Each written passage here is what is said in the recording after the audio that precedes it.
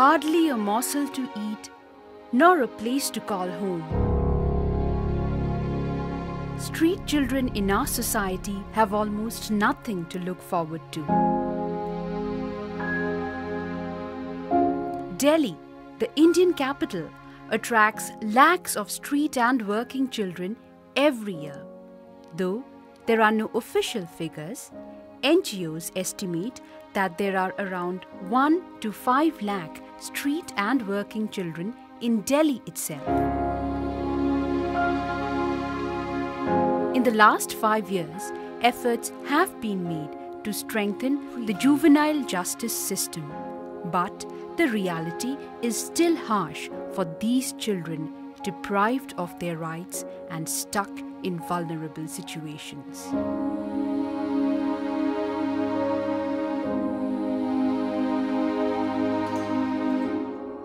These children face the horrors of torture, molestation, and sometimes even rape, and have virtually no one to go to.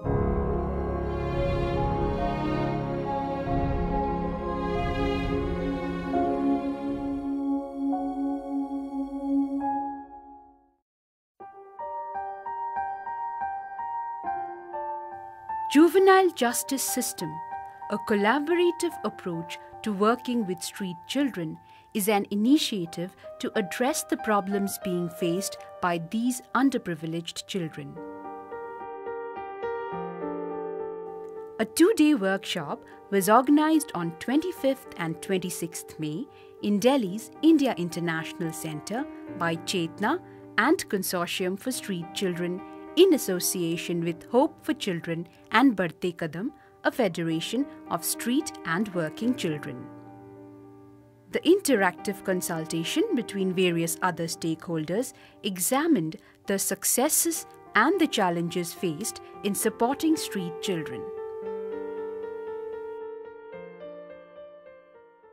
जितने भी दुकानदार हैं वह बच्चों को नशा करने वाली चीजें ना दें और उसके ऊपर आप इस पर पाबंदी लगाएं। जो स्टेशन में बच्चा रहता है उसके लिए होम बनना चाहिए। बच्चे को पुलिस वाला ना मारे। सड़क के बच्चों को पढ़ाई करना चाहिए। नशे की चीज पर रोक लगाए कि जिससे बच्चे तो सही बड़े भी नशा ना कर सकें।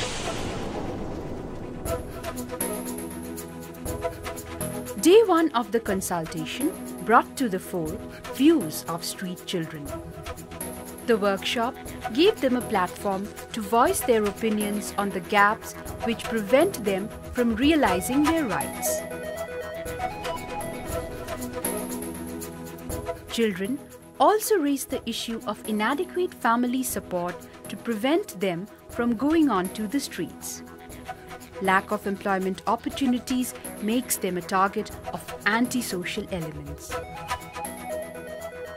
Other serious issues like substance abuse at an early age and convicting those who sell such substances to children, continued abuse by those holding positions of trust, including police and teachers, were also raised. A majority, 80% of the children, held the government as the most responsible stakeholder for their current situation. काश हमारे mummy papa को दो time की रोटी मिलती तो और हमें काम नहीं करना पड़ता और से काश हमारे जैसे बच्चे स्कूल जाते। The 2-day workshop recognized the key role of India's juvenile justice system in reducing violence within an integrated child protection scheme or ICPS framework. Child welfare committees, police, NGOs, DCPCR, NCPCR and Ministry of Women and Child Development Authority also shared their experience during the course of the workshop. The discussion ranged from sharing success stories, challenges and steps that needed to be taken in order to give a brighter future to street children. The major issues raised on day 2 of the workshop included the need for rehabilitation and not just restoration of street children back to their families, lack of funding to CWCs, massive workload of JWOs which are unrelated to supporting these children, management structure of ICPS not being fully functional, very few institutional homes, and the issue of unregistered homes run by NGOs. While heading the discussion process in the workshop, Chairperson of NCPCR, Shanta Sinha said, "Street children are not just marginalized, they are expelled by the society." It is a huge challenge. Street children don't come all in one shape and one form. There's such diversity.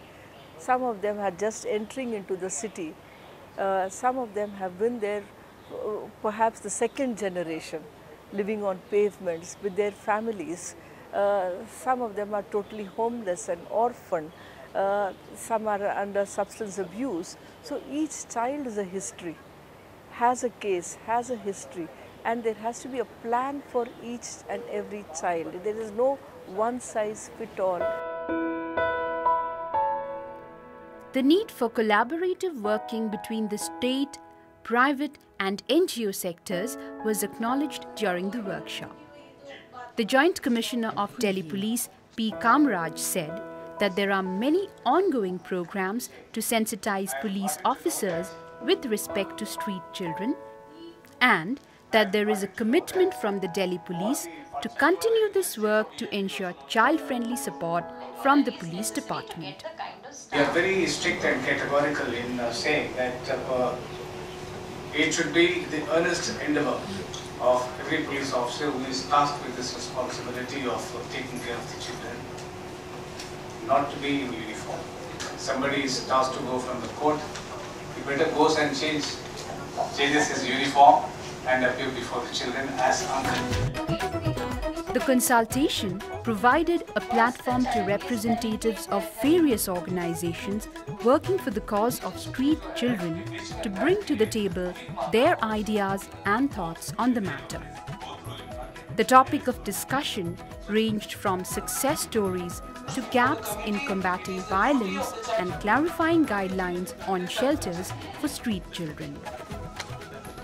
In this consultation, 40 child representatives, including children from 10 NGOs, participated.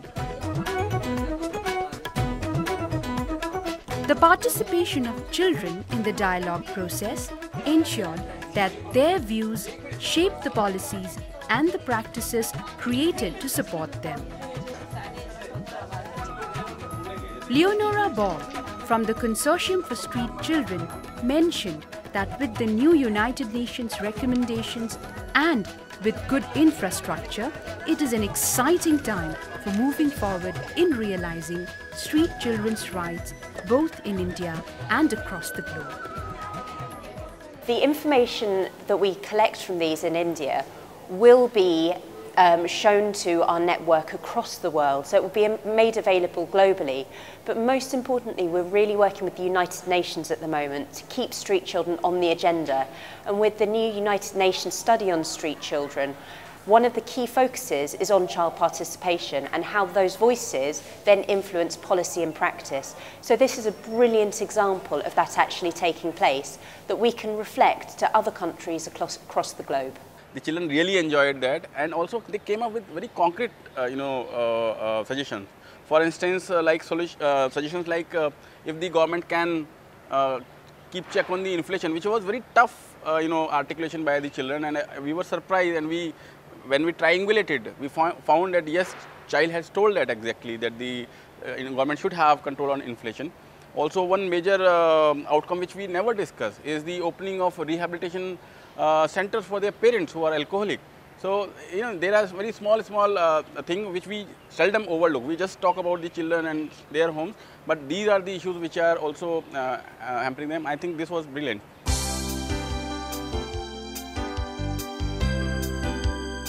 The two-day workshop culminated in a unanimous agreement that the voice of street children must be given importance at every forum, as children are the center stage of India's democracy.